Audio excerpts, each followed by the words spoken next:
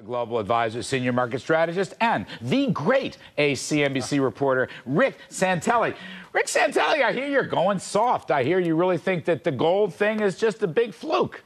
Not a fluke, Larry. I don't dismiss the notion that gold technically looks like it wants to do better, or there's some traders out there that want to buy it. But I think if you want to read more into it regarding dire straits for any type of news in the next couple of days, inflation changed over the last 3 days, I don't think it's economic. I think it's just a commodity trade. Oh, Rick, you're breaking my heart, and I'm not a gold bug, but you squished the heart of gold bugs all across the land. Don't you know that gold is rising because real interest rates are plummeting? Oh, come on. Look at agree with all that. Hold on a second, Rick. Have you looked at the ISM prices paid components we for have a picture. manufacturing and non-manufacturing?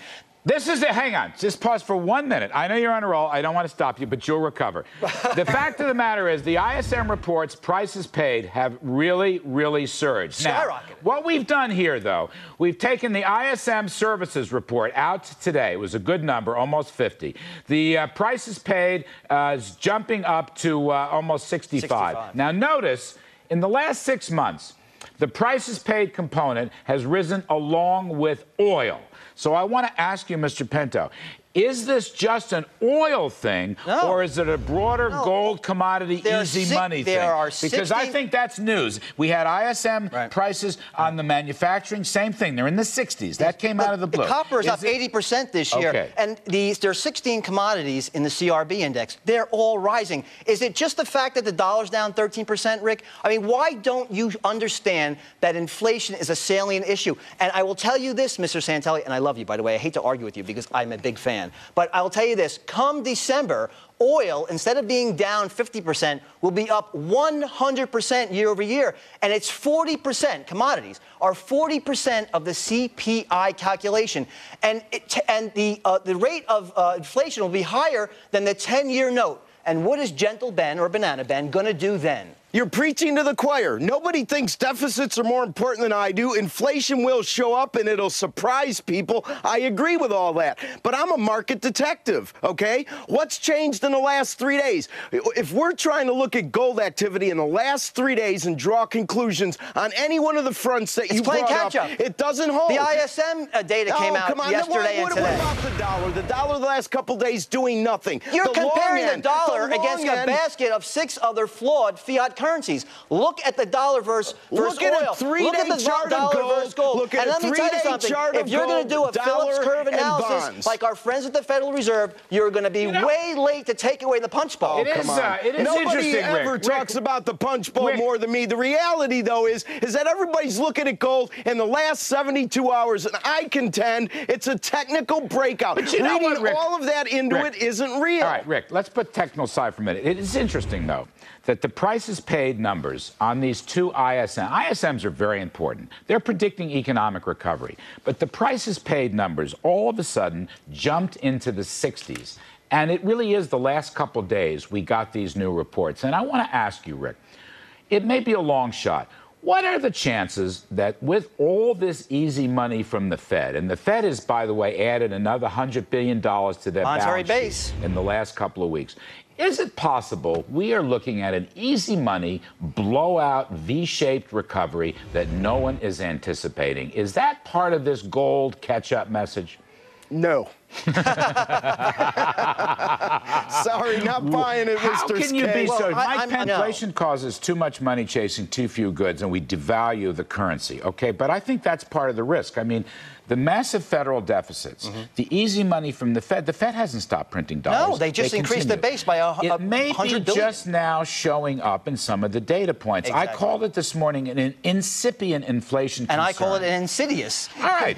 So I'm just saying that could explain if a 1% Fed funds rate in 2003, 2004 blew up the whole real estate market, what is 0% for the rest of my lifetime? Which I hope is a long time. Rick Santelli, how can we be sure, on Pinto's point, that a zero interest rate in 2009 won't have the same inflationary bubble, which would include gold, as it did 1% interest rate back in 2003, Rick? I think it'll be worse. I think it'll be worse. Then gold is behaving in a rational way. Yes. It's not behaving in a rational way, Larry, because a month ago or 3 weeks ago, gold wasn't the center of attention. It's the last 3 days, and I contend that all the relevant issues, I agree with our guests, and for the most part, other than the V recovery, agree with you.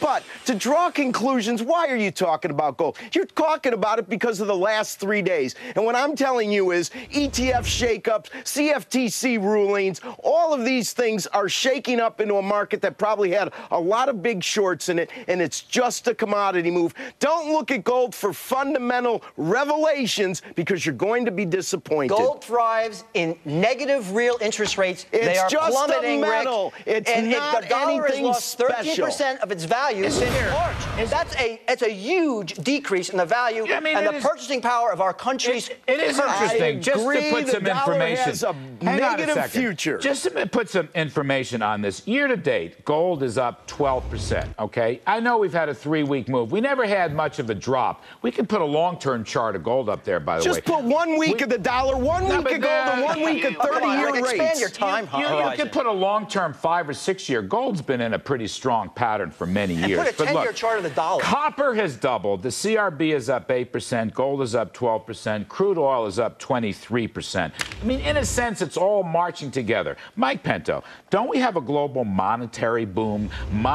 China, look at the China PMI was through the roof too. I mean, maybe there's a rejection of money and a move into gold, which could run this baby. We've seen this story before. I think it goes to $1,200 by the end of the year. $1,200. Unless Bernanke raises rates, which I don't think. Soon. I think it's about a 1% chance. He should start soon. He should have started last year. Snuggie. Rick Santelli, how high is gold? What's gold's next move, Rick Santelli? The next big move in gold's going to be a sell-off after they get the last long in and the buy stop sit over 1,000. By the way, Rick Santelli, Treasury bonds are rallying down to 330. What's that all about? Well, there you go. It's telling you that gold is really off on its own. The bigger market is the currency market. It's much bigger than the bond market, right. And that's telling you that the dollar yen, the dollar pound, the dollar Swiss, nothing's moved the last 3 days. Not buying the gold story, but I will tell you, Larry. 10 years of when's the sell-off? When's the sell-off in government bonds coming, Rick Santelli, that gets it to 4.5%?